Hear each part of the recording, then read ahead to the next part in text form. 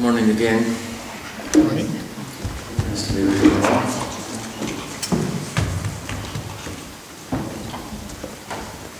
So I read a little bit this morning from my forthcoming book, and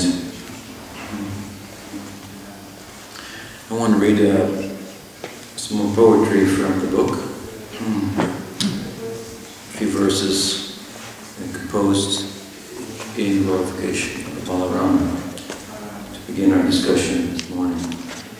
Some descriptive rather than narrative poetry that we heard this morning. Descriptive poetry at this time. Sevaka Bhagavan. Feet soft like the lotus, long, strong arms with hands that reach to his knees, broad chest garlanded with gunja, dark hair raised and tied in a top knot, circled with a bounty of forest flowers. Balarama's beauty knows no bounds. His complexion clear and white, reflective, like reflective moonlight. Bhagavan of friendly frame of mind, he sometimes serves, while at other times is concerned with how his younger brother behaves. Sages call him Baladev. Mighty, witty, wise, and well-dressed in midnight blue, tilak made in musk deer hue, his chest kissed by a single earring. A lotus circled by bees decorates his other ear. O Balarama, a voice deep in tone, when will I hear your call to serve? The sound of your buffalo horn. Balarama ki jai.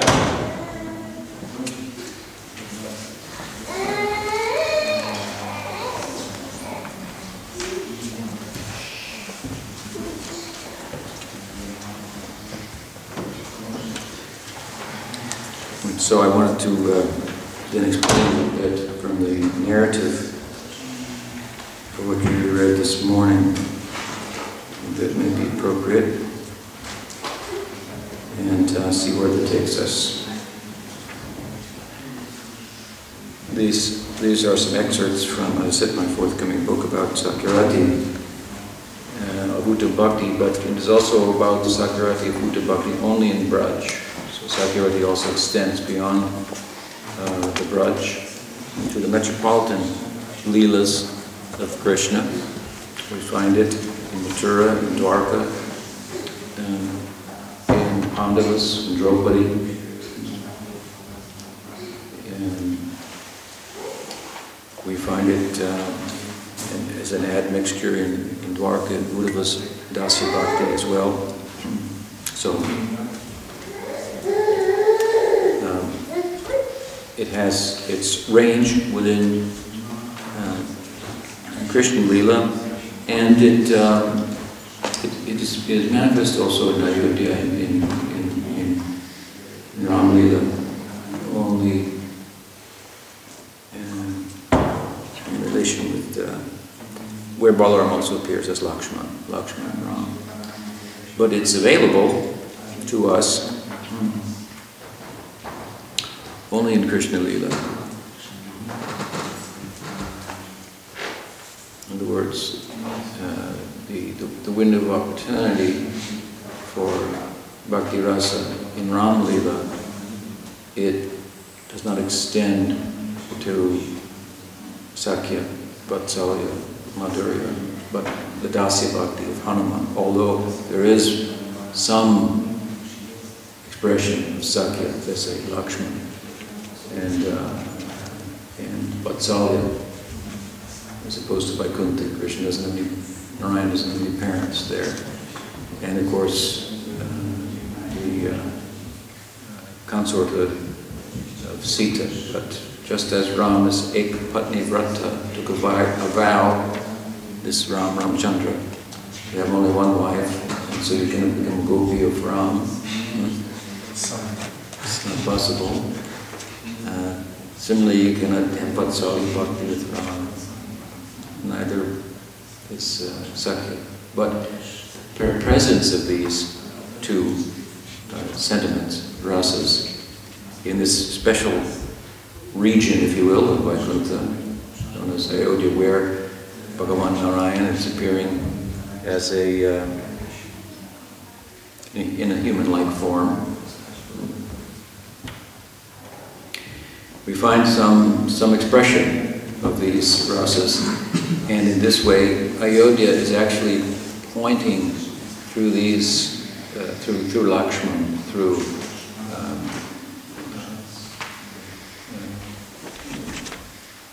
Dasarath, through Sita, to the possibility of such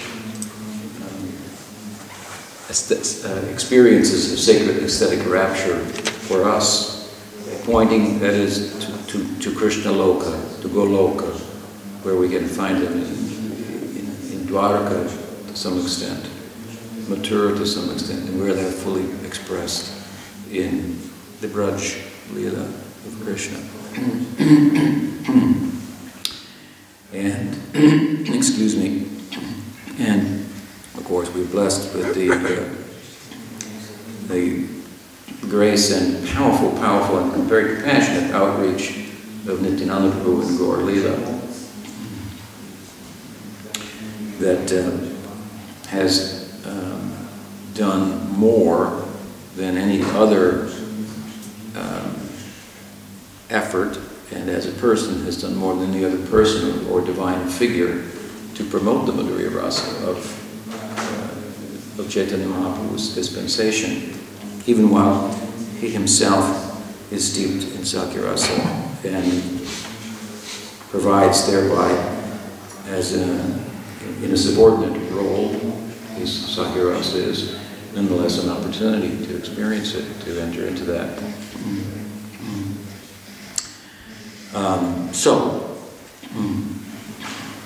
Our concern, at least in the book, is with, and really as in terms of our sampradaya, is with, if at all, with the Sakyarati of Braj. So, our book, our narrative introduction, if you will, that we read this morning, it's kind of a beginning to the first chapter, not the introduction of the book, but the introduction of the first chapter, describes that the birth of Balarama, thereby the birth of Sakya Rasa. And of course, Braj, here we find the fountainhead of all divinity in Krishna, and Rasaraj, so the fountainhead of all possibilities in terms of sacred aesthetic rapture. And so the Sakyarati in its fullest form appears there in Braj, and it, in that sense takes birth with Baldev Purnima, with the birth of Balarama. So appropriately, in our text we've begun a book about Sakyarati with some poetic explanation of the appearance of Balarama. And the narrative begins with the appearance of Purnamasi and Madhumangal on the scene in Braj. The scene, of course, at the time is one of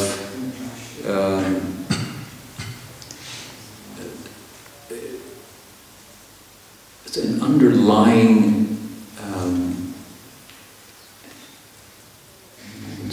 anxiety. How can that be?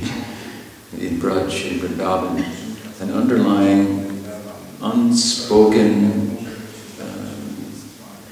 anxiety or concern. The concern arises from the fact that Nanda and Yashoda, the king and queen of the cowherds, are getting old, and they have had no son. What is a family life without a son and a daughter? without children. And of course the son, in this case, would, in this cultural milieu, would be the heir to the kingdom of the cowherds, the leader of the cowherds. Nanda Maharaj is the leader, although he was not the eldest son. Typically the eldest son would be chosen, and he was.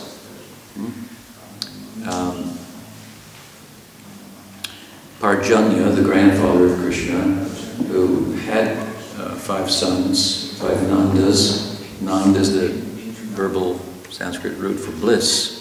Ananda, all his sons.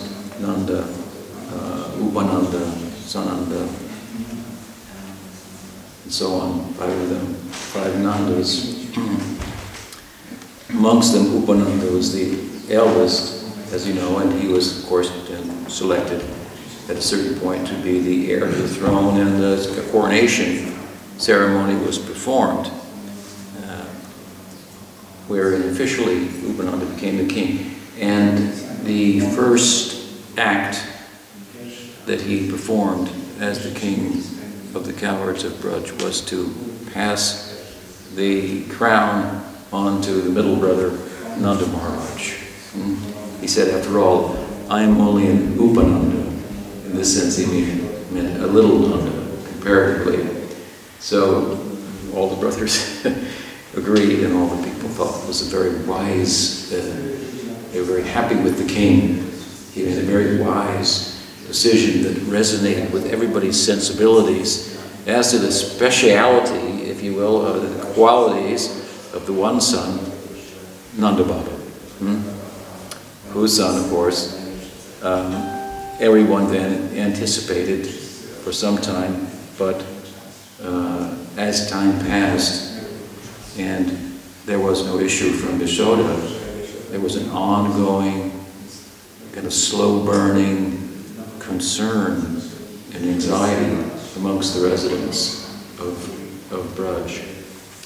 This is a kind of, how would you call it? What is the word for it in Vatsali Ras? Not Purvarag, but similar to Purvarag. Purvarag is for the Madhurya Rasa.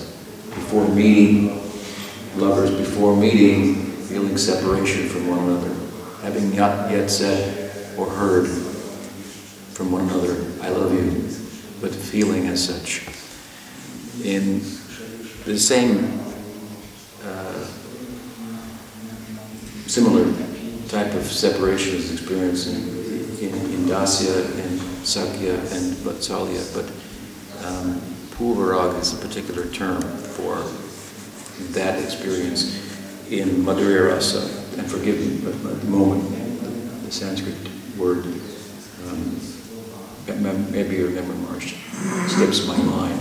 For anyway, a similar idea. The example given in I believe in Bhakti Rasamrita Sindhu is Arjuna. He's a Purisambandhi. He's a metropolitan city friend of Krishna, and he heard about Krishna. I think he saw a picture of Krishna and fell in love in Sakyabhava for him. And of course, before he had met him, so he was experiencing this kind of separation before meeting. And then there's a corresponding union, obviously, with all that, with that type of separation and all the other types of separations. So there's some kind of pervading sense of separation before the birth of Krishna that is causing this anticipation and wishfulness, if you will, hope, desire. You know, the world is really desire-driven. Apareya mitastvanyam prakritim vidime jiva bhuta mahabaho yairam dayate jagat. So it's an observer, Gita says, it's an observer-driven reality, the world. Be careful what you desire, that they say. It might happen. The matter is simply a sea of potentialities. And when agitated by the will, by desire, then it takes shape, it manifests, and so on and so forth. Bhagavan Vishnu's reflection on Maya from a distance causes her to move, begin to take shape, and so forth. Whereas he reflects on her, what to do with her. Can't get too close to her, but can't ignore her either. She's my own Shakti, my separated Shakti. So sometimes it's described as a glance, but a glance may also refer to it as a reflection. Right? And consciousness is then reflected in matter and the world. The jivas are impregnated into the womb of material nature, and the world starts to go around, if you will, by the force of their desire. So Golokas is similar. I mean, it's not different in that sense, other than the fact that rather than the material energy being the ocean of potentiality, it's the Swarup Shakti, Krishna's internal energy. It is the ocean of potentiality that, when in touch with his desire, or his desire as played out through his friends, through his lovers, associates, and so forth, then the Swarup Shakti is manifesting. Just like yourself, you will have a form in Goloka. It's a gopa or a gopi.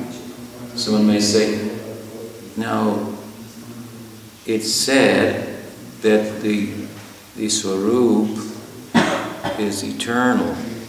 Nitya Siddha Krishna Prem, Sadhya Kapunai, Shravana Disuddha Chitte, Kore Udai. It's not something that is our goal, our ideal, is not something that is a product within time.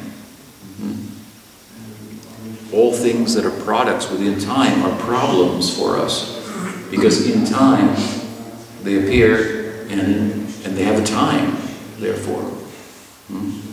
A time in which they will disappear. Appearance in time is the beginning of disappearance. Rita says, who's born will die, right? So we can't have a goal that is not eternal.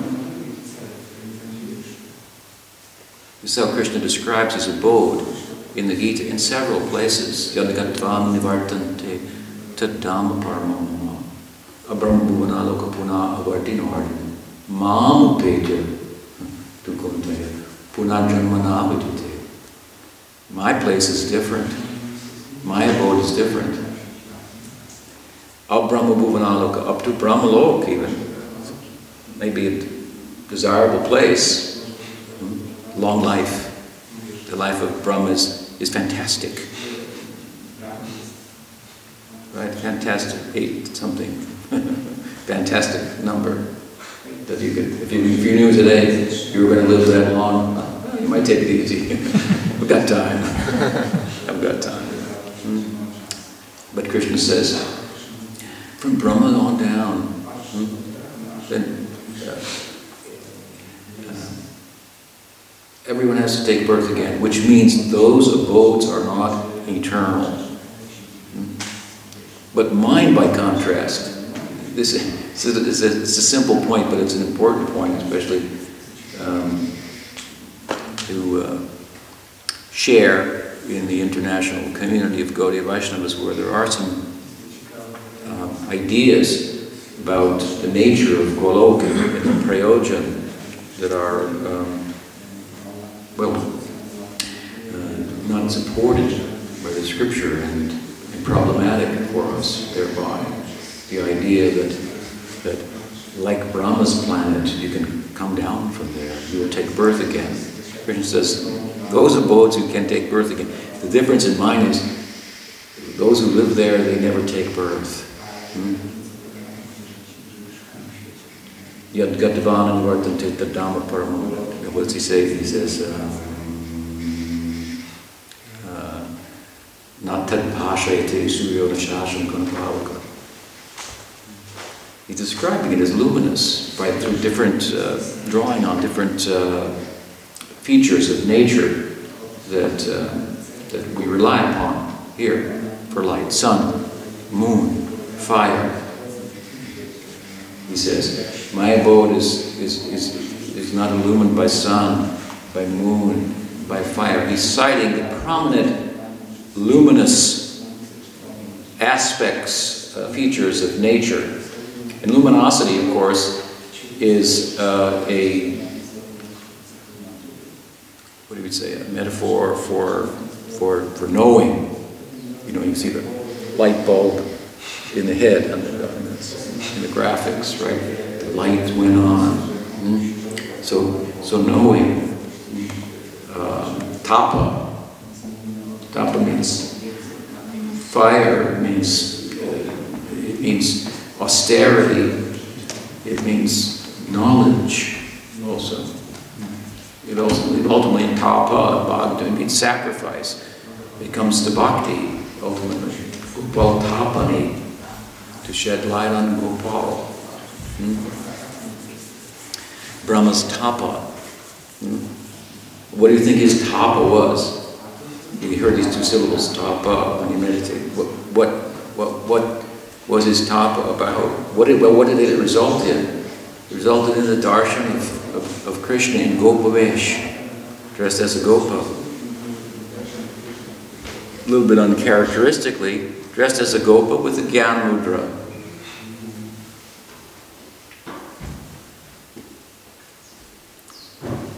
But the point is, what kind of tapa will you do?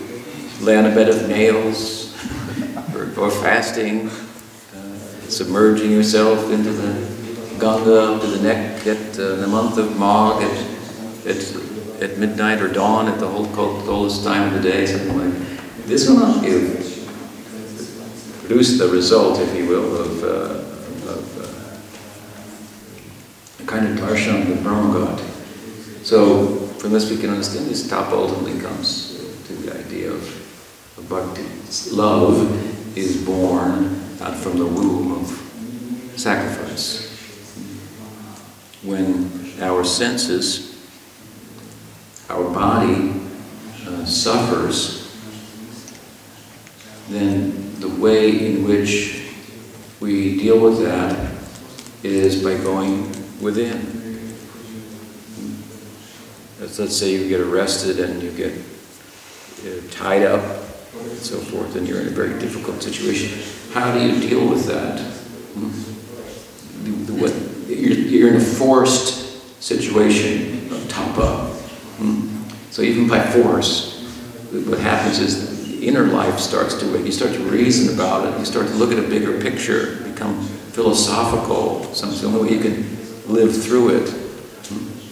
So restricting the outgoing,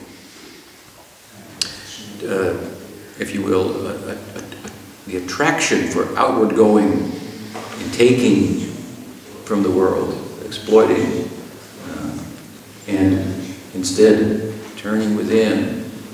This is the basic idea of spiritual life. So, how do we get there? So, some tangent there. So, anyway, our ideal is, it's like Brahma's ideal. And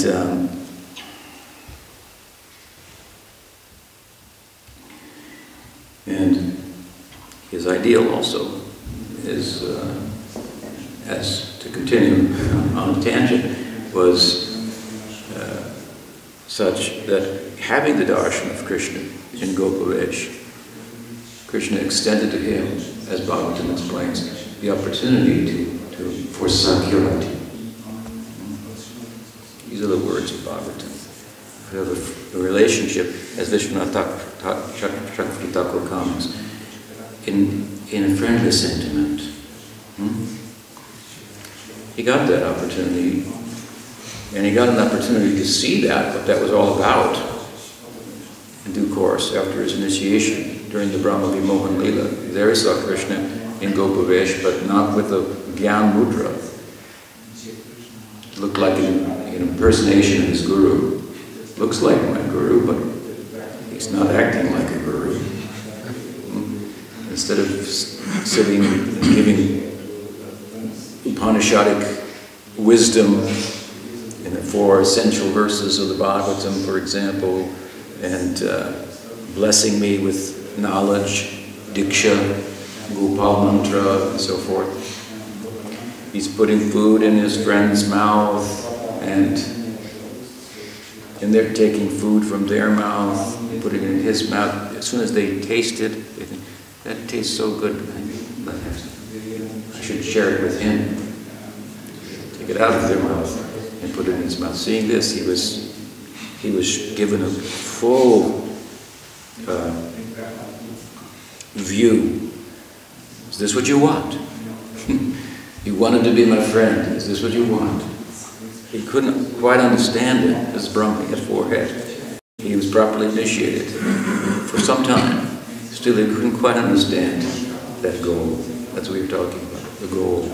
We're talking about here for a moment in terms of Sakyarasa, and of course that's the subject. But prior to that, I was saying, to continue in a straight line, that the abode of Krishna is that place, unlike the other places that you could go. It is luminous. It is full of knowledge. It means, and that is why he says, although there's no need for sun, there's no need for the moon, there's no need for electricity, it's luminous, and therefore, there's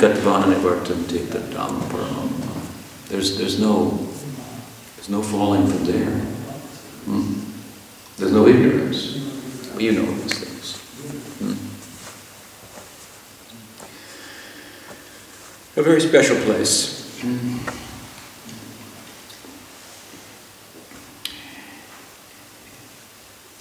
And there,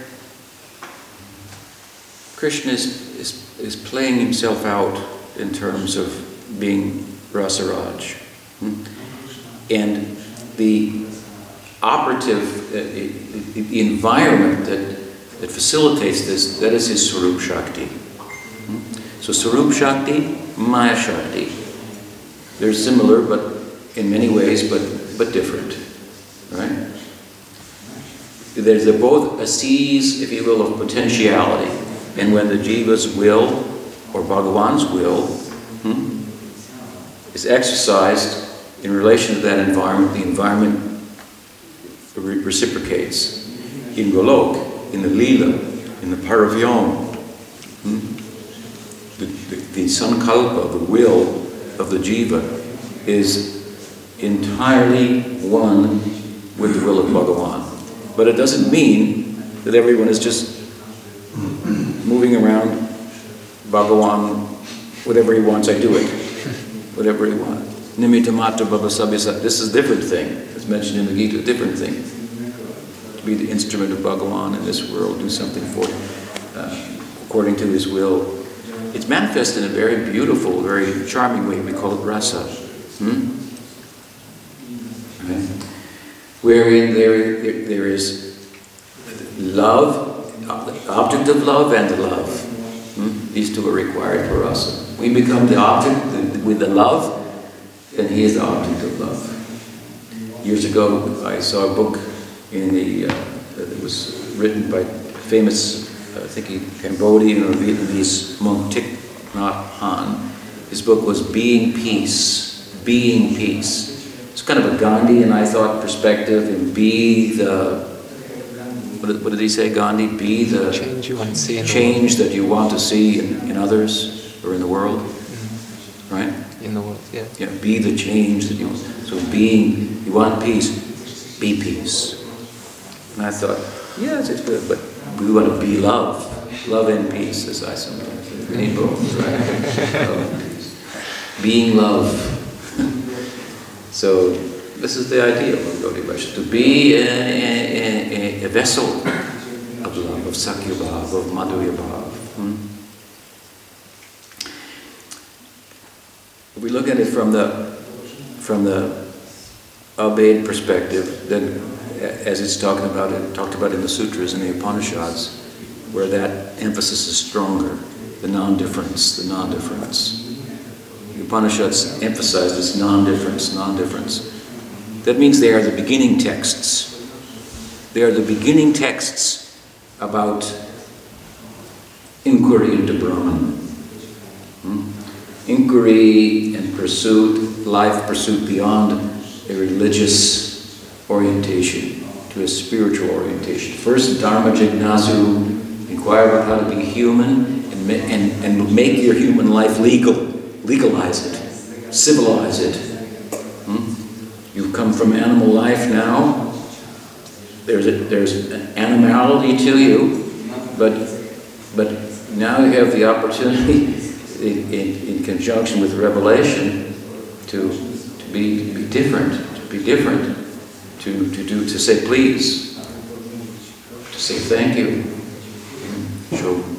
have gratitude for the bounty of life, to share it voluntarily, to make a sacrifice. You can't ask your dogs to do that. Why don't you let, Fido eat first? You can't, they just go, right? They're driven by their particular embodiment that doesn't give them the chance, the opportunity to ask. They often say, why? About meaning, about purpose, about value. These are all questions that have nothing to do with matter.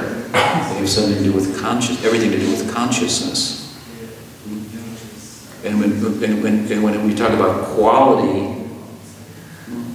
qualitative existence rather than a quantitative measurement of reality, feeling,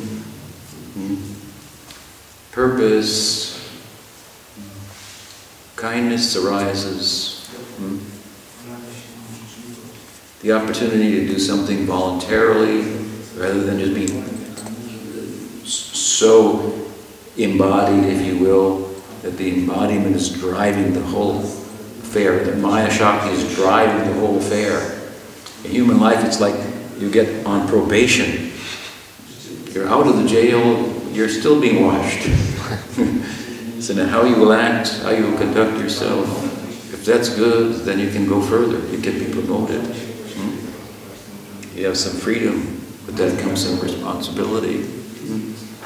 So that is Dharma Jignasu, inquiry into how to temper and color my life with consideration of the fact that those things that I want, that I need, that I feel that I need, I'm not independent in acquiring them. This is a basic idea. That I require sun to see. I require light to see. There's no greater manifestation of light than the sun, and arguably all light comes from the sun. Even if you develop it electrically, computerize it, and so it's derived. So we live a thankful, grateful type of life where we approach and interact with nature in a loving way. It's said that if you love someone, they'll tell you all their secrets. So you won't be in any ignorance if you learn how to love. Right? It's true. You can feel it, know it, you've experienced it. If you love someone, then there's nothing that you won't know about them. And that they won't know about you. So love is a kind of knowing. Again, Rajavidya. Krishna says, if you want to know, here's my Upanishadic discourse. Arjuna says, knowledge. Or Krishna says, excuse me, what is knowledge? He says, Manmana bhavatu madhyachi namaskuru. He tells Arjuna, to love me, to love me is to know me. I am unknowable. I am unknown and unknowable.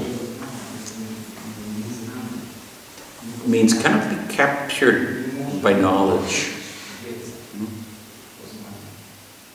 Knowledge is Sattvic. Action is Rajasic. Bhakti is Nirguna. On his own terms.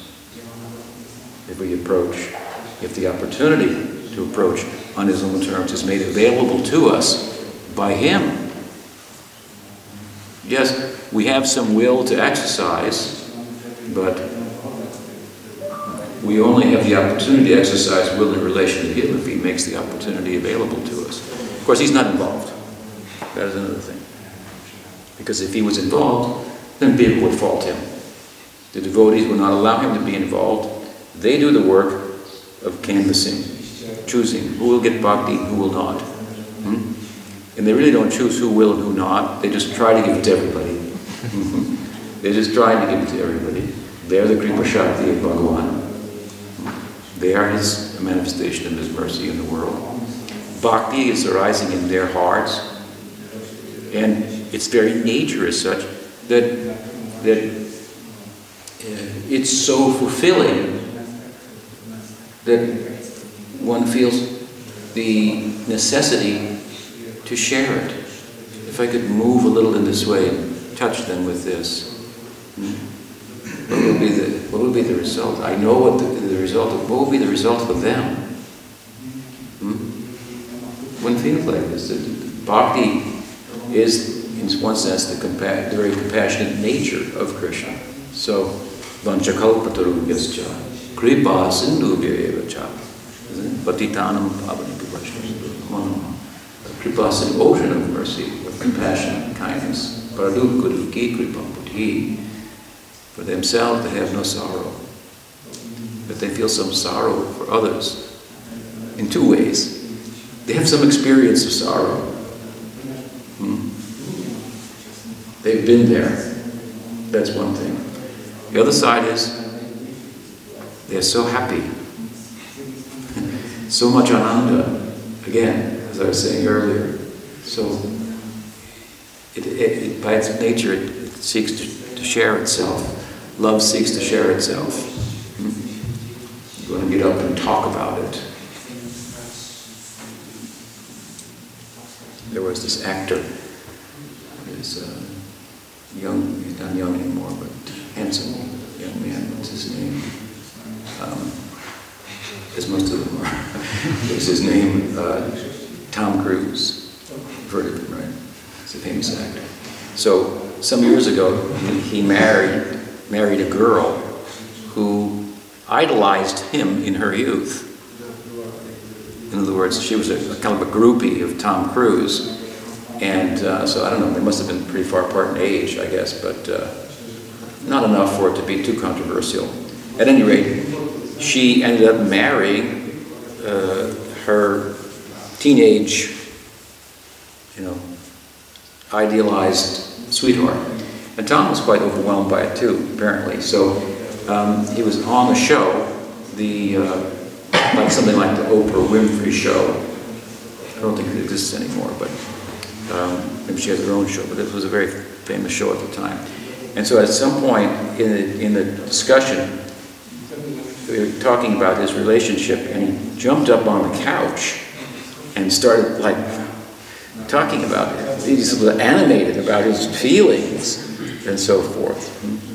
So, as I said also the other day, I was saying, and I've said it before, in the realm of karma we move by the force of obligation. In the realm of Leela we move not out of emptiness and necessity and force, but out of fullness, completeness. So this is the movement of Chaitanya Mahaprabhu. The hands moving, the movement in the Leela. It's by its very nature, it seeks to share itself. And of course, it also sees, oh, I can't share it. Tom got a little embarrassed after that. Keep it to yourself. I mean, oh, you love her, but I mean, that's enough. So the devotees, they try to share it, and then also they need time in their own space. What can be done? They try to share. Bhaktivinoda Thakur said, what did he say? I tried to preach. I hatched so many preaching strategies. I wrote so many books, but Nobody cares for it. Close the door, put some prasad under the door once a day. I'm done. That was the last 4 years of his life. And the great public figure, Thakur Bhakti Vinod, the father of our Paribar, Bhakti Vinod Paribar. So much he did for sharing dispensation of Chaitanya Mahaprabhu. And in the end, he said, nobody cares. My Guru Maharaj made a big effort. He was very empowered to widely disseminate Chaitanya Mahaprabhu's teaching, similar to the way Nityananda Prabhu did, without like a lot of, sometimes not so philosophical, but chant and be happy, and somehow take prasadam. This is, I mean, he wrote many books, of course, but still, it just needs to cross some of the T's and dot some of the I's there as we go forward. Some little service has been left for us, but a broad campaign. And I was with him once, and more than one occasion, once in New York, when this kind of thing happened in New York, with him in the elevator, and he said, Prabhupada, your preaching is so wide, and you're doing such, he said, I'm just doing some nonsense here, something.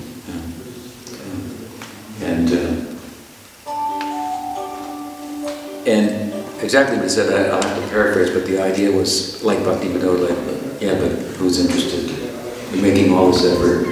Still, anyone continue the effort and so forth, but at times also he told us, you should boil the milk, We have enough devotees now. We're lucky we got one. When he came to America, he said he was prepared to preach to the walls. He didn't know what he would encounter, what type of reception he might get, if any at all, and so forth. So sometimes we need to place emphasis on preaching, kirtan, and so forth. It's important. It's important for us. It's important for us. If we share the teachings with others, that will be good for us. It will be good for them, whether they'll take advantage of it, or when, I should say, that's another thing. So, this preaching is, what is the saying? It's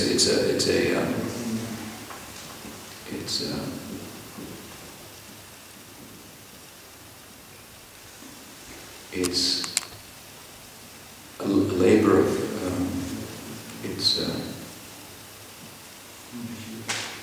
there's an English adage, I can't recall, but it's,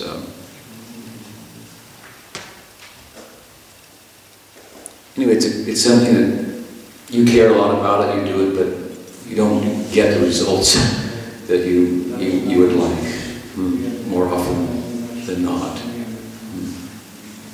People are very concerned about finding a good guru, and I agree with them. And what they don't stop to think about sometimes is that it's as hard as it is to find a good guru, it's hard to find a good student. Very difficult.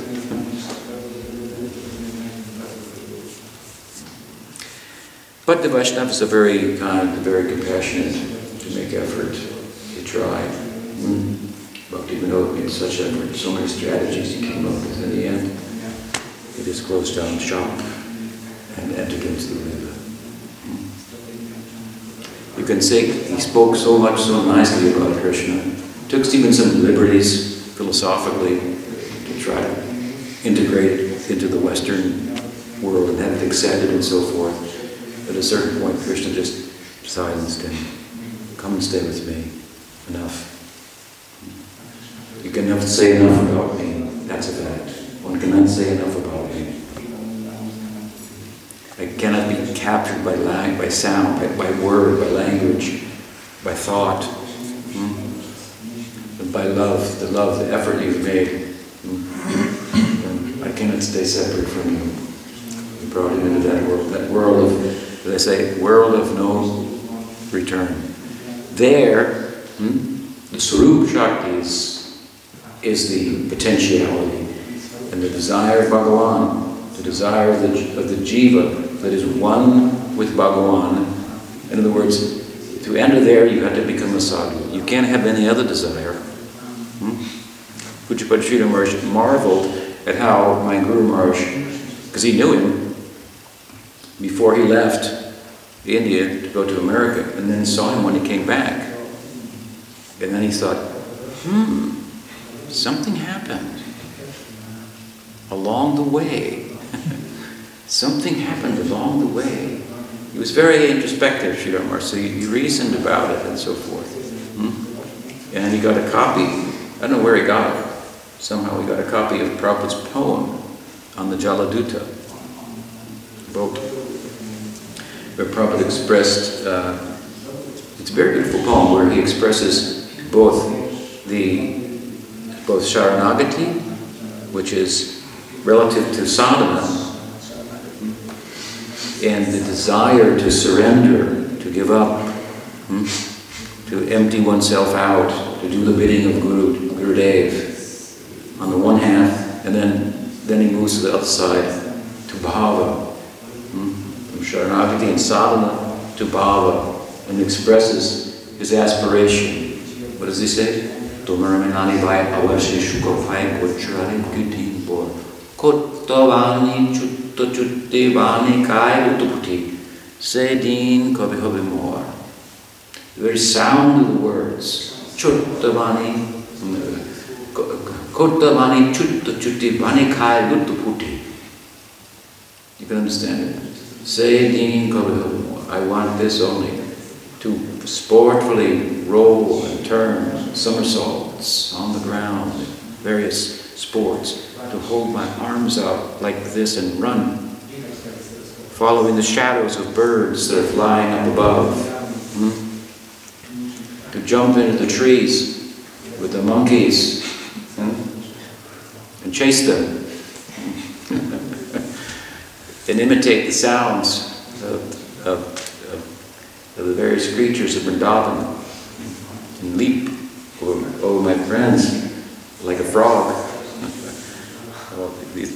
Sukamuni in Bhagavad gives a beautiful and extensive description of all this type of Kottabani, Chutta Chuttibani, from forest to forest, throughout the whole day. Prabhupada spoke. Then he entered into the Sakirati of Braj.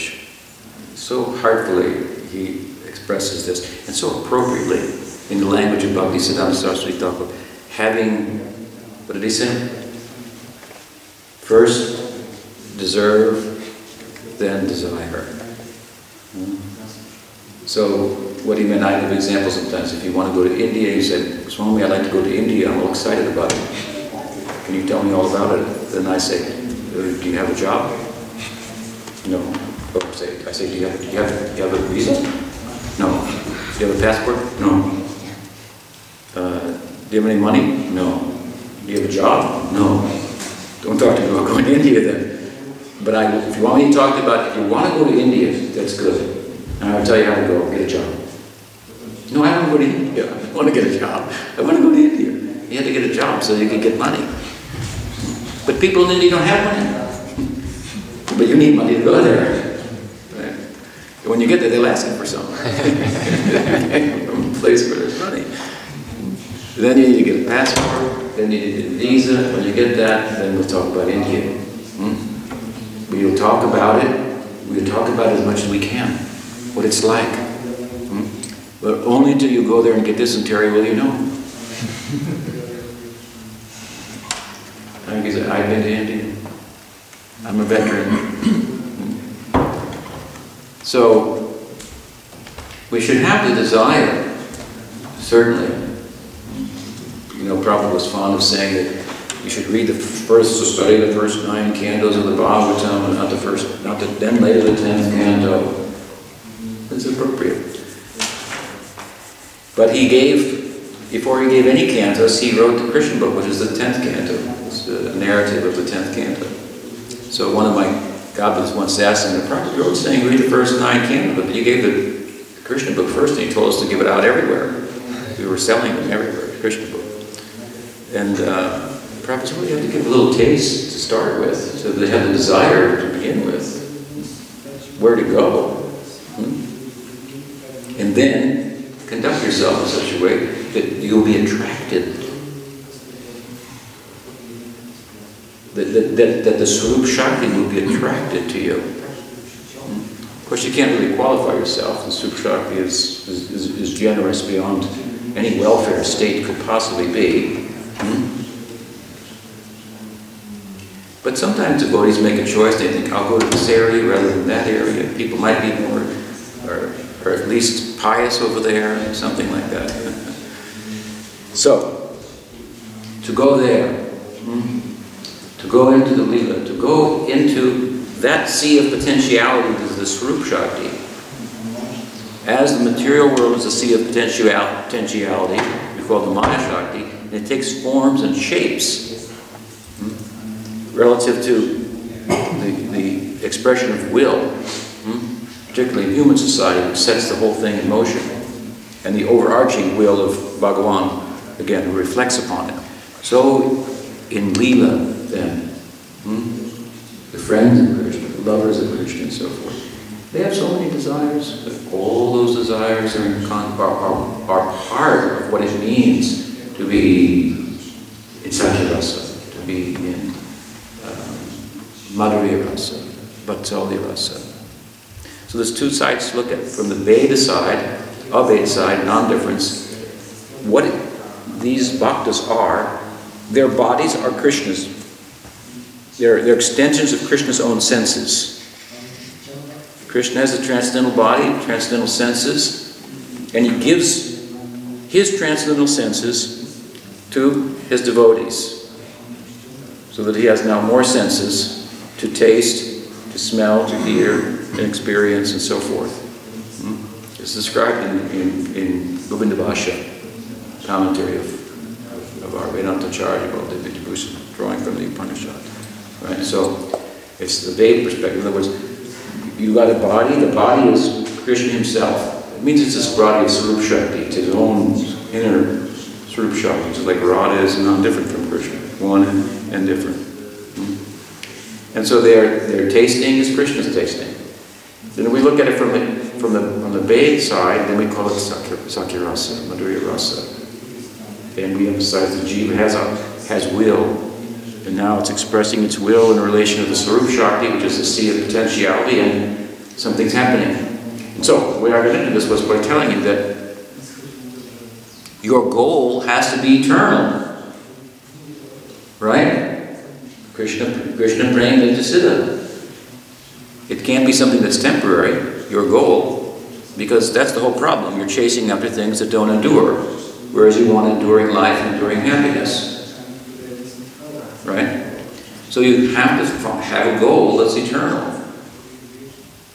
So, the life in Krishna Lok, the life in Braj, it's eternal. It's made up of these different sentiments. Vatsalya, Sakya, Madhurya primarily, some Dasya mixed with Sakya also.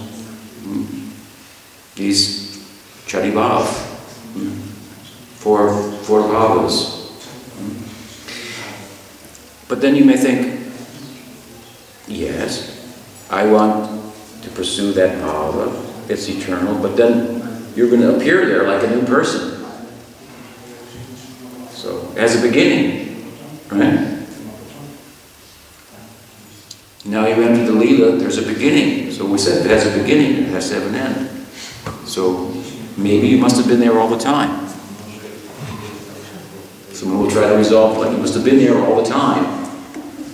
And somehow you dreamed and ended up here or something. You know, so you did something. But otherwise it has a beginning. No, you don't understand. As I said, the Swarup Shakti is like a sea of potentiality. So what is it doing?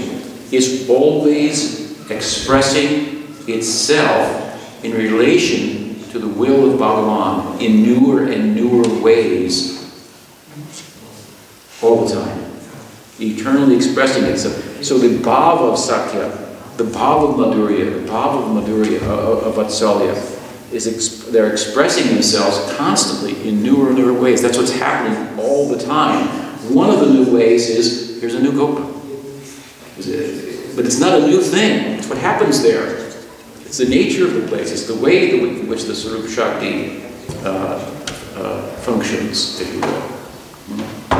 So the bhav is one, but it has unlimited expressions, you understand, by which it pleases Krishna. And there's no limit to that, ever.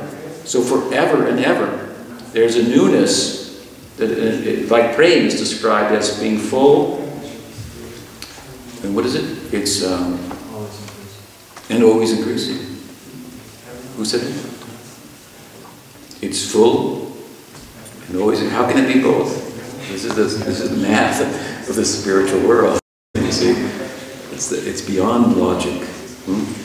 Such things can be known by feeling, by loving. So to enter there, that is our ideal. And there, that beautiful place, where it's just it's the full face of Bhakti Ananda, the Jiva Samananda, Atmananda. Sanatana Goswami says, okay, after a long argument in Brihad Bhagavatamrita, it's true, you could attain self-realization without bhakti, like Socrates did. You could. He's making an argument that to attain Brahmananda must be some bhakti. You cannot get liberation without bhakti. Some bhakti. If you mix jnana with bhakti, then you can get mukti. Without bhakti, not only is there no mukti, without bhakti and varnashram, there's no fruit either. That's why Vishnu is included amongst all the gods and goddesses that you worship. That's what varnashram is, many gods, many goddesses. That's why Krishna says what? Sarvadharman pratyaja. Mam ekam. One God. Me. That's the difference. That's bhakti. And many gods, then there's too many gods. you can't get the desired result. Many gods, many goddesses. But one God, then you can focus all your attention there, and then you can get a very extraordinary result that your attention is focused here, there, and everywhere. As many gods and goddesses as there are material desires. So to harness those material desires somehow, bring you in touch with those gods and goddesses, do dharma thankfully, and from there we make an inquiry. After Dharma Jignasu into Brahma Jignasu, in the Upanishad, that is only the beginning. The Abhed perspective is prominent. The oneness of the Jiva and Brahman. The oneness of the Jiva and Brahman. If I may ask you, what is the one thing in the world that most resembles God? What is most like God in this world? What will your answer be? Me? You? The sense of I. That's different than everything and all thoughts about things. It's beyond thought. What can you say about it? The definition of consciousness in I think it's maybe Stanford Encyclopedia is something like that thing that you can't think about.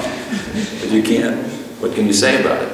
You often say that we define things by way of, in comparison to other things, right? The way we define things is it's like this, it's like, okay. But it's not like anything. It's not a thing. How will it be defined? How will it be? It's you. You are defining everything. How you measure the ruler? Oh, the ruler measures itself. It's the measuring instrument. It's immeasurable. The Atma is immeasurable. It means you can't capture it in the fist of your intellect and know it. And it is only spark of Chit Shakti. Tatasta. Chit. What is Bhagavan? Then what is Bhakti? By which he becomes captured entirely. If Bhakti comes in our heart, what is our potential then? The potential to be happy. through self-realization is such a small thing. Sanatana Goswami says, yes, it's true. You could become self-realized without bhakti. But of course you cannot get Sayuja Mukti or any other type of mukti. But you could become self-realized. And then he very thoughtfully makes the point, so but who cares? If you, in other words, they say second doesn't count, right? Well, Jivan Mukta, to be a Jivan Mukta, is the penultimate step before Videha Mukti, entering into Brahman. So you can become a Jivan Mukta without bhakti. And Sanatana so thoughtfully says, so what? Who cares? He almost made it. Oh, okay. He almost made it. Is that to be celebrated? Or is that to be wept over? He almost made it and he fell. He almost made it. That's not something to celebrate. Oh, he's a big Jivan Mukta. Om Narayan. He's a big Jivan Mukta. He doesn't care for anyone. He's Swatantra, independent. Without bhakti, yet he knows himself as Atma. But still he can't get out from the gunas. What does Krishna say? Mama Maya Duratya. Then not possible. It's my Maya. And unless you like me, then you never get out. He's like saying like this. Mama Maya Duratya, Mameve Papadinte, Maya Tam Durantite. If you want to Taranti, if you want to cross over that, it's very easy. You take shelter of me, but if you don't serve me, what to speak if you offend bhakti, my very compassionate nature in this world, go back to Punar Musika, again become a mouse. Just a story. Again become a mouse. So this opportunity of bhakti, the dispensation of Chaitanya Mahaprabhu, is very, very extraordinary opportunity for us, and it culminates in prayoja, in entering into the Leela, right? From where there's no return. The goal, the ideal, is eternal. You can be like under the influence of the Swarup Shakti and be a unit of love, a fresh expression of love, of Sakya Bhav, of Madhurya Bhav. These are the opportunities. So in such a place, then, how can there be some anxiety? I said the place is filled with anxiety, right? Because Nanda Maharaj doesn't have a son. But what this anxiety is, this is just another phase of that bhakti rasa, some sense of separation, and the sankalpa, the will, the unified will of the entirety of the Braj is like an undercurrent. The undercurrent will is bringing about the birth of Krishna. Krishna is born in bhakti, right? Bhakti is the birth of Krishna. In Brahman, there's no bhakti. So you can't see him, you can't touch him, he's everywhere, but you can't see him anywhere.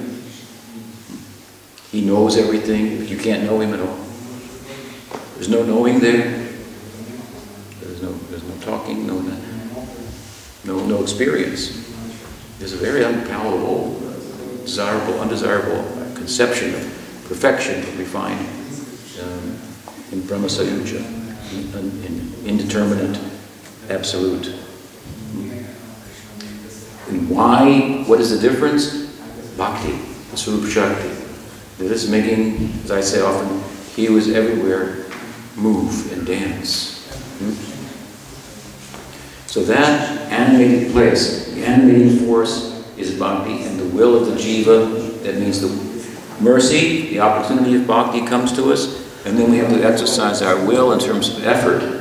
And as the will is exercised, and bhakti does the work of cleansing the heart, then she begins to decorate the heart.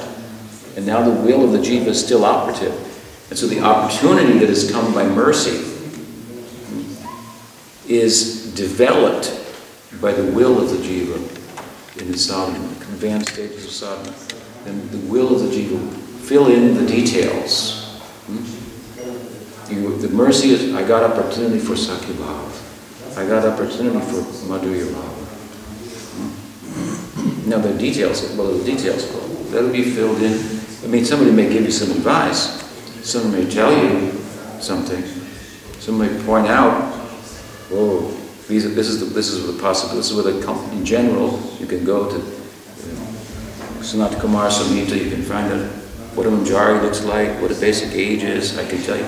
You can think about that and so forth. That maybe an aid, Gurdev may help us that way. But the will of the jiva and sadhana is what makes it happen. The response to the mercy, and the details are filled out. So anyway, long story, but the point is that the birth of Krishna, if you will, is in one sense arising out of the anxiety, which is an unspoken will of all the inhabitants of Vrindavan. And Purnamasi is now appearing on the scene. Sorry for the roundabout explanation, but Purnamasi is appearing on the scene, and here I've described her as Jiva Goswami, as where he has some difference from Rupa Goswami. Rupa Goswami has her name is Purnamasi, it means the full moon. She's dressed in white in Radha Krishna Ganadesh Deepika. In Gopal Champu, she's dressed in saffron. Jiva Goswami emphasizes her role as a mystic in the Braja Leela. Unmarried, mystic, stands out from everybody else. She appears in the Braj, and she has some mystic insight. And her insight is that Nanda and Yashoda are going to have a son. It's happening. This is the news that when she first touches down in Braj, she shares with them. So she relieves all the anxiety of everybody in the Braj. And the celebratory mood starts to arise in this regard. She's told the secret. So she's appearing. Yashoda Mai is pregnant. The word is not out, but she knows as a mystic. And she's accompanied by Madhu Mangal. Accompanied by Madhu Mangal, who is introduced by her as the student of Narada.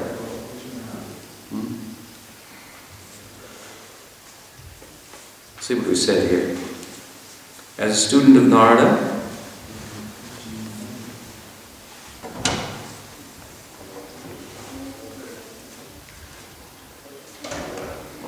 but is that a good description? I don't know. A student of Narada? That is a Leela description. From a Leela perspective, we would say Madhu Mangal is a student of Narada, as is Purnamasi, coming from outside of Braj into the Braj at a certain time. But from a Tattva perspective, then how can Madhu Mangal be the student of Narada? It should be the other way around. You understand? Narada is in Western terminology has been described over the decades as the farcical Brahmana. He's always, Narada is a sage, but he does he's kind of he told Kamsa But what is Narada telling comes to Krishna's already been born and so forth. Why is he doing this? He's in the background, kind of a Purnamasi-esque type of Yogamaya type of figure, orchestrating and acting in ways sometimes that are questionable, like in Ramayana, where he got, what has he got? He got the monkey's face, you know the story? Anyway, go. He's, yeah, so,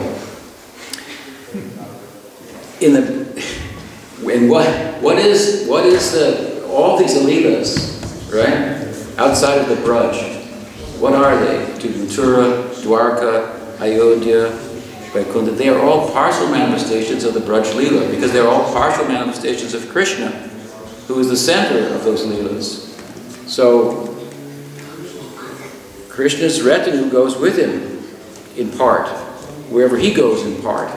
If part of him goes somewhere, some part of his associates go with him. Do you understand?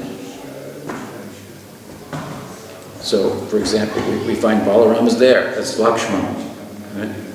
Wherever Krishna goes, then, of course, Balarama going everywhere with him. That's another thing. We have to get to that. We have to have a couple of days maybe to get there. But he's with him everywhere. Wherever Krishna goes, Balarama's there. He's very unlike anybody else. Because wherever any other avatar or Prakash of Krishna goes, they're accompanied by a Shakti Tattva. And they have a complete emotional life. Ram has his Sita, and Ryan has his Lakshmi, and Shringa has his Lakshmi. Balaram, however, outside of Braj, he's got some unknown wife. Nobody knows her name. Few of them. That's a whole story how that came about. We'll get to that. But in Braj, outside of Braj, there's some secondary reason why he married Revati. He has a consort there. If he goes to, that's Mahasankarshan, Mool Sankarshan. Mahasankarshan, of course, in Vaikuntha, there's a corresponding Lakshmi, and then Lakshman. Yes, who's his wife? I know, but you probably don't know. And that's the point. Who knows? Who's Lakshman's wife? Right. Her name is Urmila, but it's like if you watch a famous movie, a great movie, and there's the hero and the heroine, and the hero has a best friend, and the best friend's married too. We don't know who she is, or whatever. He's got no idea. But his role is something else. This is Balaram. Wherever Krishna is going in any form, Balaram is there. And three's not a crowd. You understand? Three is not a crowd. There's Lakshmi, there's Nrsimha, and Sesha's also there. Balaram's also there. Where is he? He's everywhere. There's his shoes, his crown, his umbrella, his bed. He's the bed. Where Ram lies with Sita. He's everywhere. But not in a way that will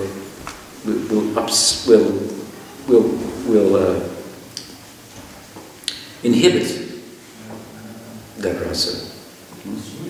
Same in Braj. In Braj, he's overtly not involved. Anyway, we have to get to that. But point is that I'm making is that just as Krishna, we'll get to it. Maybe not today, but as Krishna expands for different leelas, so there are partial manifestations, and so his associates are going. So, therefore, from a tattva point of view, Narad must be an incarnation of Manu Mangal. He's the farcical Brahman of the Braj. He's not a coward. He's in Sakyarasa. He's a Priyanarmasaka. But he is a Brahman. He's not a Vaishya. And he's the first one to let you know that. And there's certain privileges that go with that he's very quick to remind everyone of. So he's introduced from a Leela perspective, and it fits, of course. He's the student of Narada, coming from outside. I am as well. We are here, and we've entered the Braj. We've come to live here. We're bringing a message, and so that people are very much enamored by Purnamasi. Not so much by Mona Mangal, because he's pretty young, and he's a Brahmin. Another part of this, of course, is that the Braj Leela and Vaishnavism, while it fully honors Varnashram and the Brahmins within Varnashram, at the same time it says, but we actually dance on the head of Varnashram. Savai pumsa parotano yato bhaktir bhumsate. Right? This is another kind of dharma. What is Shrama eva hi kevalam? This is what Gaudiya Vaishnavism says. Varnashram, Shrama eva hi kevalam. It is a waste of time. Who can say that? This is the dharma ordained in the Shastra. Who can say that? This is the voice of Bhagavatam. This is the New Testament of the Eastern revelation. No longer the laws, but now the doctrine of love. And Shrama Eva Kevalam. If you do, it says, Bhagavatam, she says, if you do the Dharma, but you don't get a taste for Krishna, and you won't. It can't produce that for kind of fruit. You've wasted your time. And if you give up the Dharma for bhakti, and Narada says later on, and you're not successful, you fall down, what then? Maybe you shouldn't have done that. No, it says no. That's all right. You get up again from that spot, and you go forward. So Bhakti Bhagavatam is really dancing on the head of Varnashram. That's one of the reasons that this Madhu Mangal is Brahmin. He's such a prominent character in the Braj Leela, where his Brahmanhood is made fun of. And we fully respect the Brahmins, if we can find them. We fully respect them. But at the same time, what Vaishnavism is, what Vrindavan is, there, Varnashram is there as a prop. You understand? It's a prop of the drama. It's driven by bhava. We can't just take Varnashram sensibilities out of the Leela and import them here and think, now we've got Goloka. Women stand in the back, and we now arranged it. It's Goloka, just like this. You have to take the bhava from there. Take the bhava from there, then it may play out in so many different ways relative to the circumstance and the situation. Bhava makes the rules. So point only is that anything that can be achieved by Varnashram, that will be there and more. Anything that can be achieved by Vaidhi Bhakti, that will be there and more. After all, Nanda Maharaj is a perfect Vaidhi Bhakti, worshipping the Shingadev, the Shingashila. And that's why Madhu Mangal, a homeless boy, he has no parents, he never ages. When Krishna is born and reaches the age where it's time for his this is the Prakat Lila, the Manifest Lila, for his Sakyabhava to start to express itself, that's when Madhu Mangal and Krishna meet. You know the story, the gopis, they heard that because of Krishna's astrological chart, it was not going to be possible for them to marry him, who was their heart's desire. Because his chart said at a young age he's going to leave town. And so you can't marry him, he's going to go away. So therefore, with great reluctance,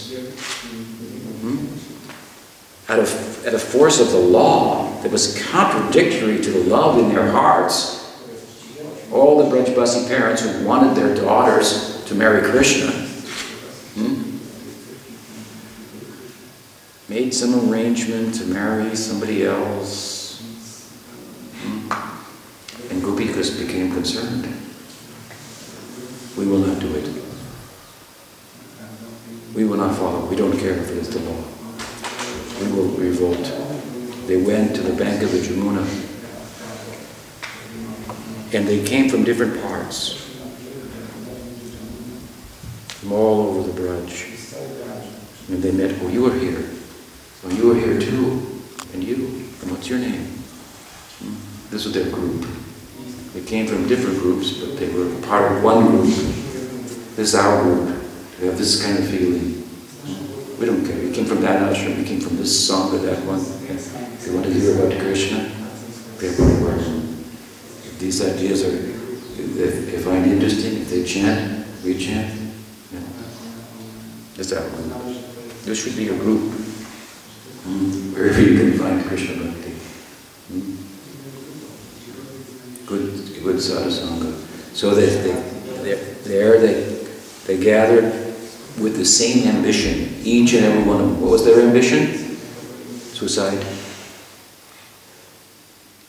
They entered, they held hands, they entered into the Jamuna to commit suicide. They would not marry anybody. Such is their chastity, which is always in question. And then the Jamuna appeared, right?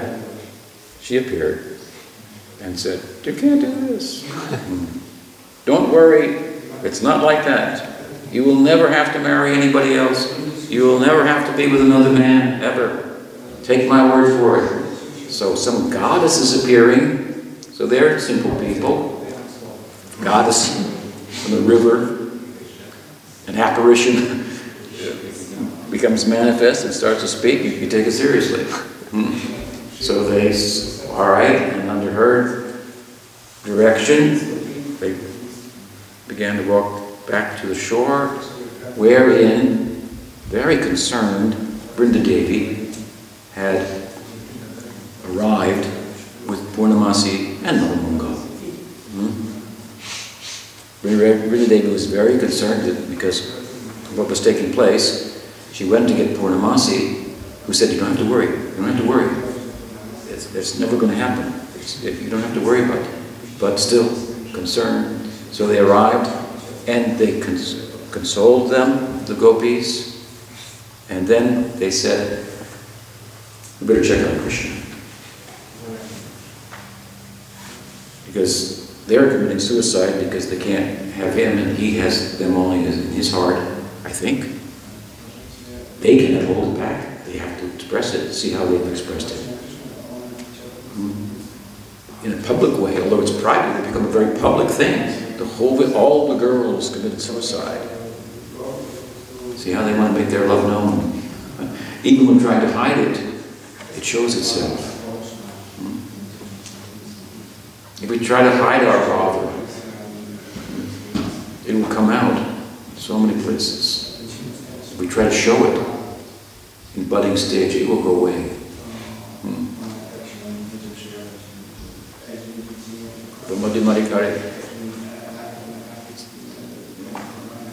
Falls prey to this, then the light, the spark of the bhava, that will go dim. That should be kept carefully within. And it will come out of it. That means it will grow. You protect it. It will grow. And then it has to come out. It will be taken advantage of. So it came out in such a way. But the question is, how does Krishna feel? Jamuna asked the question, the deity, how does Krishna feel? I just told them, don't worry, to stop them. But is it a one-sided affair? Purnamasi said, no, he feels the same way. Well, he doesn't show it. Come with me. So they went. Brinda Devi, Madhamangal, Jamuna, to a certain extent Jamuna, and there was Krishna meditating. It's dark, moon is out, Krishna's meditating. You know, in Dwarka he meditates, right? In Dwarka, every morning he meditates on himself, because he's gone. But in Vrindavan, he meditates on Radha, his other self. and he weeps. His meditation is very successful. Tears and bliss. So Purnimasi comes and whispers something that corresponds, of course, with his heart, as if to say, I know how you're feeling. You don't have to hide it. You're in good company here. You cannot share that, obviously, with your parents or so many of the elders. You're not at a point even where you've been able to have close enough friends to share it with friends.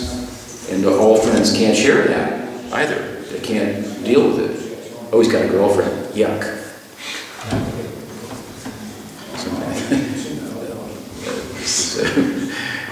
Some of them will go, oh, he's not with us anymore. Something like that. So, Purnimasi spoke to him in such a way that you can come out with it. I know how you feel. You're in safe situation here.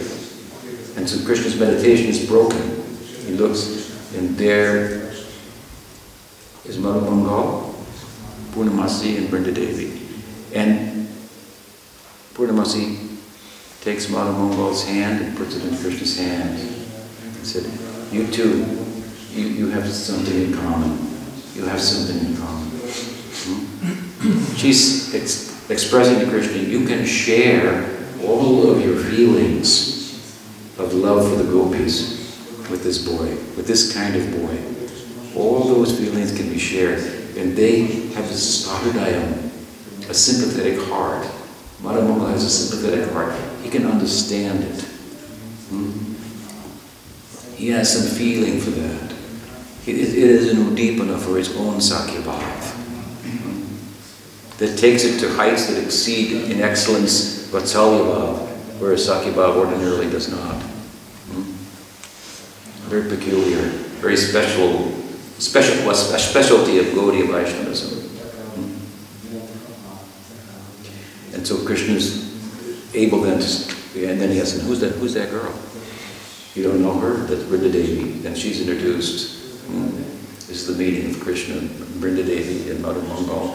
And of course, Madhu Mangal goes home, and then he becomes a permanent feature in the house of Nanda Maharaj. After all, you have to have a Brahman around to make the offerings,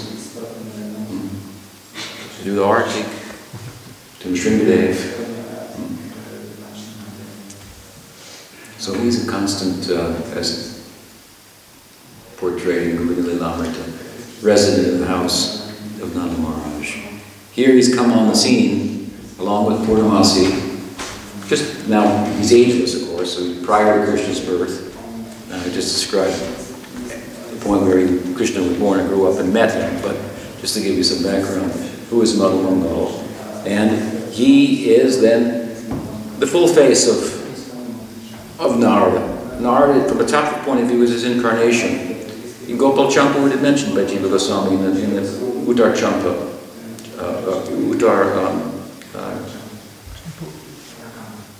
Champa section, last section, that Narada is an approximation of Madhu Mangal. Well, Madhu Mangal is Narada with a lot of humor added to it. Very appropriate to this Sakya Bhav. We have to go into that. Balarama himself is the presiding deity over Sakyarati, which is the bhava that is the best friend of Sakya Bhav amongst the bhavas. If you reflect on that, what it means to be a friend, you can appreciate that. Holding your stomach with friends. So,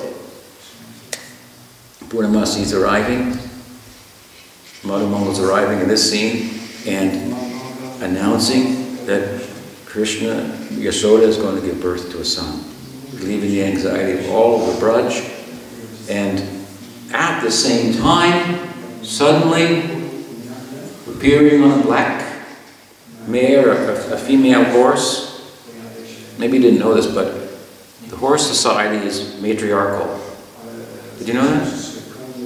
So much for the stallion. Right? You know, it's a matriarchal society. So the ladies, they lead. There's no real stallions, as they're depicted in the movies. But anyway, on a mare, a black mare, comes another lady, and that lady is bearing a child as well. And so there's a natural bond that's formed between Yashoda at this time and Rohini is her name. Rohini is the name of the asterism that is graphically depicted as a red cow of plenty, connection with the harvest and so forth, a sense of plentifulness and abundance and so on. She's filled up with Balarama.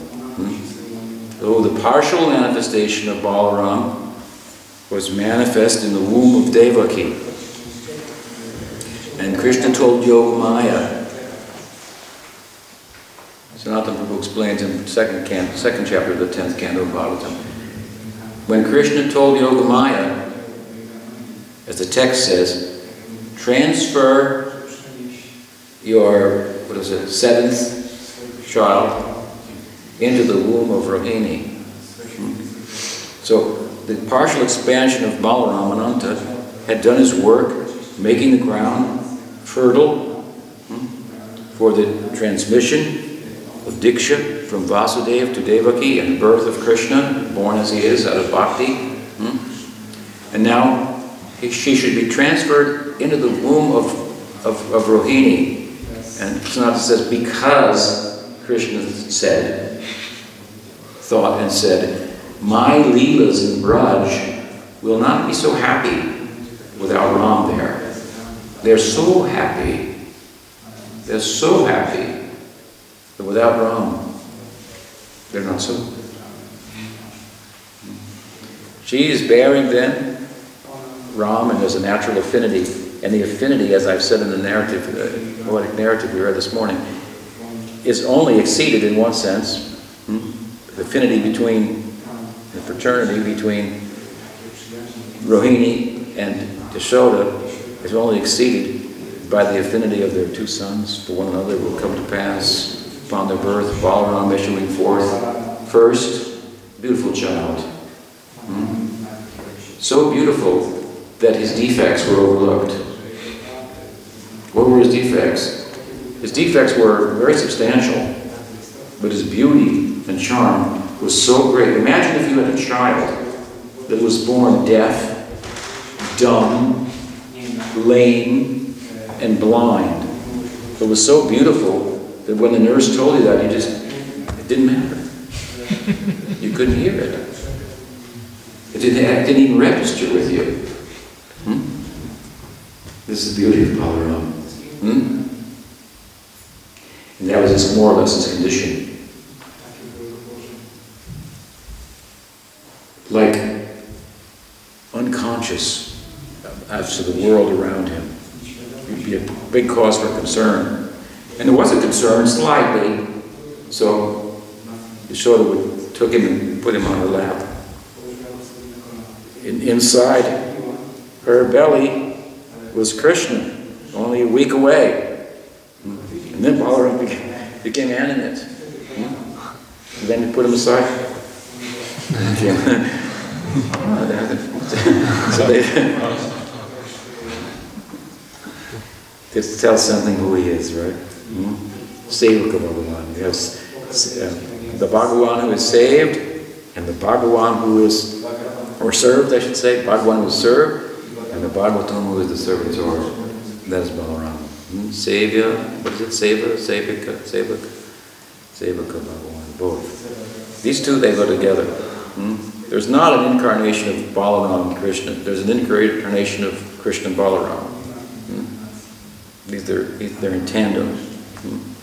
As I say, wherever Vishnu avatars, wherever Krishna avatars, Balarama is there in some form, right? Close, interwoven, in a serving disposition. And so, but in Krishna Lila, He's also there, but in a fully pronounced way, and as a friend, the best friend of Krishna. But he personifies he's actually the root, Kaviraj Goswami teaches, of the serving disposition, or the bhakti disposition in every devotee. It is Abhiman say Mul Balaram. So, with the birth of Balaram, then is the birth of, arguably the birth of Sakyarati, the full face of Sakyarati as it's expressed in Braj. So, we'll stop there for now. There's leaves plenty more to say in the following days, if you can attend further my long-winded discussions. Any questions? Yes. Good Maharaj, you just said that Balaram is a full expression of Sakyarati. Yeah. But he doesn't participate in the Madhurya Rasa. He's not Priyanarma Sakha. So how can it be that he's a full expression of Sakyarati? Yeah. We'll get to that. Znaczy to, że Maharaj powiedział, że Balaram jest pewnym takim wyrazem Sakyarati, ale wiemy, że on nie bierze udziału w tych rozrywkach z Gopi, czyli on nie jest Priyanarma Sakhą, czyli co to znaczy, że jest niepełnym wyrazem Sakyarati? Because he presides over that. Because that form of Sakyarati is also Sambandhanuga. Within Raganuga Bhakti you have Kamanuga and Sambandhanuga, so he's presiding over the Sambandhanuga. That is a form of, as the presiding deity in Braj over Sambandhanuga, which includes Vatsalya and Dasya, but here we're talking about Sakya. He's the presiding deity, therefore his Sakya Bhava is mixed with Dasya. It's mixed also with Vatsalya. It cannot mix in the same way with Madhurya. I'll go into this in the next discussion, but in short, in brief, because he presides over the very rati, the very rasa that the Priyanarmas have, in that sense he's the full expression. Yes, but they are the fullest expression of Sakyarasi imbued with the Madhurya rasa.